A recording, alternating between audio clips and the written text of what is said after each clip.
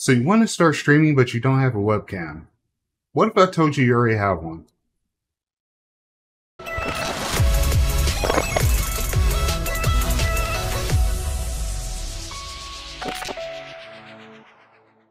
What's going on, guys? Zidane here once again, and today is going to be a little bit of a different video. It's something that I thought about for a while, and I think some people might know and a lot of people might not know. There have been some questions lately asking me, hey, I want to start streaming, but I don't have money for a webcam and I don't know how to get one. So I told them, hey, why don't you just use your cell phone? See, the thing with cell phones is everybody has one, whether it's an iPhone, an Android, Google Pixel. Wait, Google Pixels are Androids.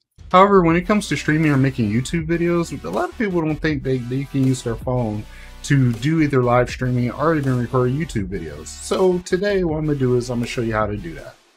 Alright, so the first thing you want to do is you want to go to a website called obs.ninja, or vdo.ninja is rebranded into vdo.ninja, but you can still use obs.ninja. What this site is going to allow you to do is it's going to let you use your cell phone as a camera, so you can record your YouTube videos, or you can stream to YouTube, Twitch, or Facebook, whichever one you like.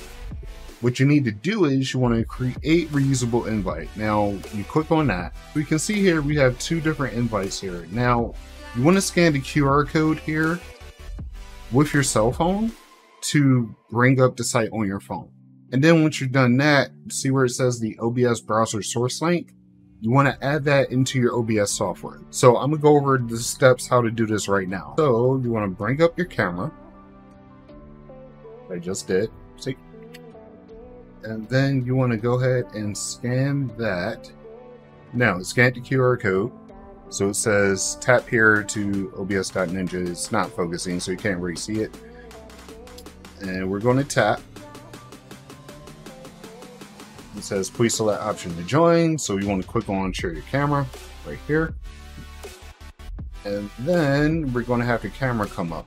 Now, you can go ahead and start that, but we still have a few steps before you do that. You see where it says your audio defaults here? You want to click on no audio. So we're going to go ahead and click on no audio. That way it doesn't reverb into your recording. And then you want to go ahead and hit start. Once you hit start, as we can see, it's using your camera as a feed. We're going to go back into the OBS software. Now, what we need to do in the OBS software is we need to go ahead and add source. You want to add browser source and then hit add source here. So we want to rename that. We're just going to call it cell phone. Add source. Now see this URL here? We want to delete that.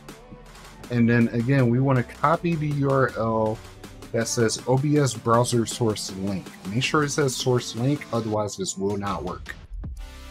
Then we want to go ahead, paste that in. And set up your resolution. Now, once you set up your resolution and everything, you can go ahead and hit done. And check it out. We have a secondary camera for everything that we want to do. Alright, so now we have a side-by-side comparison between the two. Honestly, I really don't see a difference between them. The latency on the cell phone is a little bit delayed, but other than that, if you're not really paying attention, you can't really see it. So up here we have my base PC webcam, which is the Razer Kiyo. It only goes up to 720p.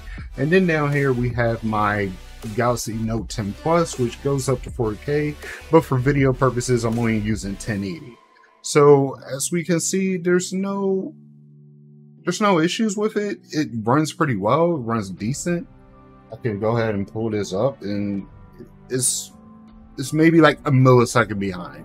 So pretty awesome if you ask me. But again, if you're looking to just have something to act as your webcam until you get one, this is the method to go. With that said, I hope this video helped you guys out. If it did, feel free to drop a like down below. Also comment if you are looking to do streaming but didn't have a webcam and this helped you out. Or if you're just looking for a way to have a secondary cam. Also, if you want more content like this as far as tutorials go, let me know, and I'll go ahead and make sure I make it. But until then, see you next time.